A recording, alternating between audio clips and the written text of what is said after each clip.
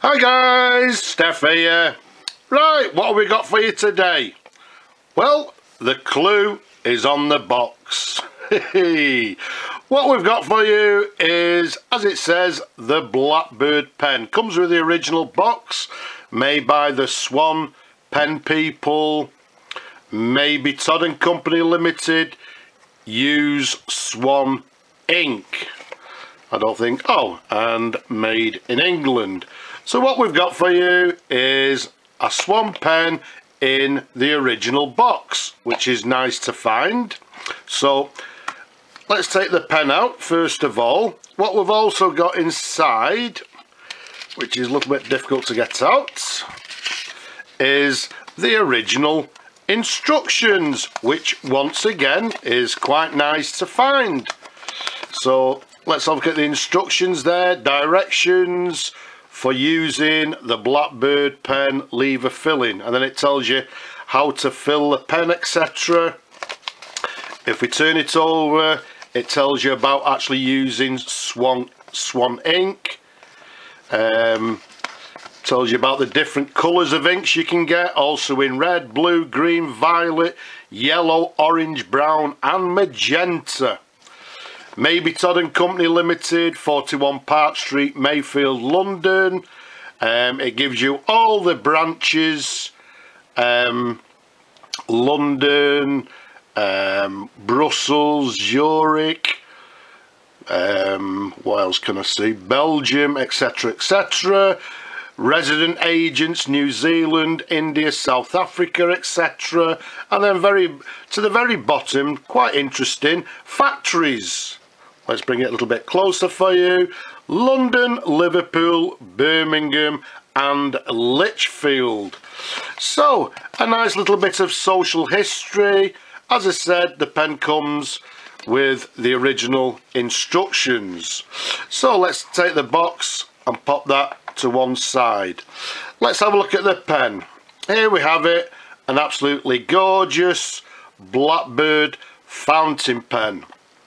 Now, it comes in this beautiful sort of green, I'd say green and grey marbling colour. Let's bring it nice and close for you so you can have a look. When it came to me, it was a little bit of a sorry state. There was some pitting on the lever and on the clip, etc. We've polished that out. We've given it, well, we've totally disassembled it, cleaned everything, new sack, given it a polish, etc. So fully restored. The size of this pen, from the top of the cap to the bottom of the barrel, 123mm capped. Around the barrel, it's approximately 11mm in diameter. So it's not a large pen, it's not a small pen, it's, I would say, quite a medium-sized pen. Now, as you've already seen, it comes with nickel plated trim, so we've got this nickel lever to the pen there, and you'll notice this is actually the bandless model. So to the bottom of the cap there, you can see there's no bands as such, but if we take you to the top there, you can see the very recognizable ball clip. Once again, it's this nickel plated clip. And then to the very top there, you can see this sort of logo of a Blackbird. To the top, a nice black, sort of slightly coned, well, not a cone, sort of domed end to the top there, which matches the end of the barrel there. An absolutely gorgeous pen. Now, the Blackbird pens obviously were made, as you saw earlier, by Mabie Todd Co Ltd. Now, Mabie Todd Co Ltd, they made basically 3 tiers, if you like, of fountain pens. The top of the range were the Swan pens, the middle of the range were these Blackbird pens, and then the slightly lower range, or the school pens, were what they termed as the Swallow range. Now, although this one being the Blackbird and are supposed to be a sort of slightly lower in the range of pens, do not be fooled. This pen is absolutely beautiful. The quality, the condition, the make, the material is as good as any pen you would have found in that particular period. And the period being, well, I'm dating this pen around about the 1940s, but superb pens, quality made pens in this gorgeous marbling, sort of a green and grey marbling colour. Now let's show you the barrel imprint. Now what I've actually done, because of the colour of the marbling, I've actually highlighted for you. Now again, you'll notice to the left it's got this Blackbird, and then it has Blackbird self-filler, I think it says. Can't see, yeah, self-filler, Mabie Todd Co Ltd, made in England. So as you can see, a lovely clear imprint that we've highlighted for you. Now the model of this pen is the 5245. Now as with a lot of the Mabie Todd pens, you'll know that the model number is generally to the bottom of the barrel, and there you can see the model number being 5245. Again, nice and clear. Last but not least, to the top of the cap there, you'll see it says Blackbird. Again, we've highlighted that for you, so it's nice and clear. So all in all, a beautiful, beautiful pen. As I say, fully restored, and hopefully in a moment we'll see in full working order. Now, if we undo the cap, which is a screw on, screw off cap, let's show you the pen in different angles. As I say, it's not a large pen. By no means is it a small pen. It is a nice and comfortable pen to hold. I have quite large hands, and for me it's very comfortable and a nice size of pen. So once again, a quick twirl of the pen and the different angles. Let's put the cap to one side and let's take you up to the section. You can see a very recognizable section there, tapers slightly towards the nib. And if I twirl it round for you, I don't know if it's clear to you, but you can see to the bottom of the section there, it also has the word Blackbird. Let's show you the nib. Let's bring it a little bit close for you. Okay, so what you've got there is the correct nib for the pen. We've got a Blackbird 14 carat Mabie Todd Co Ltd, made in England nib. To the very bottom of the nib, now inside the section, it actually has the letter A. So let's give you a different angle to show you the nib. You can see everything is nice and clean. Let's show you the feed. Once again, this very recognizable Mabie Todd feed, and hopefully again you can see to the underside of the feed we've got the word Blackbird.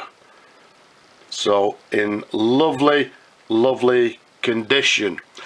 As I say, I've put a new sack in it, we've polished everything, cleaned everything. We're going to try and find a new home for it, so well, let's see how it writes. Now I've got no nails, it's quite a difficult, there we go. So we dip the nib into the ink, pull on the lever. We're just going to do it once because it's only for a writing sample, but I don't know if you could actually hear that. There was lots of bubbling going on, which is precisely what we like to hear. Let's bring on some paper and let's see how the pen writes. As always, it's the first time since I restored the pen that I actually sort of test them live, if you like, on the video. So what we have is a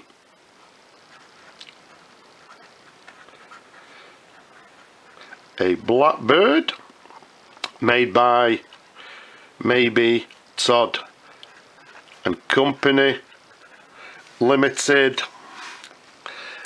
We're dating the pen from the 1940s. As I say, within the 1940s there was lots of manufacturers making pens. Although this is the middle tier within Mabie Todd, a stunning, well made, beautiful pen. So let's carry on writing. It's actually writing very nicely and smooth.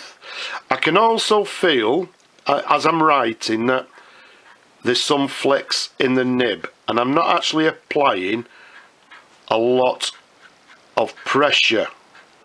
So if we do some figure of eights,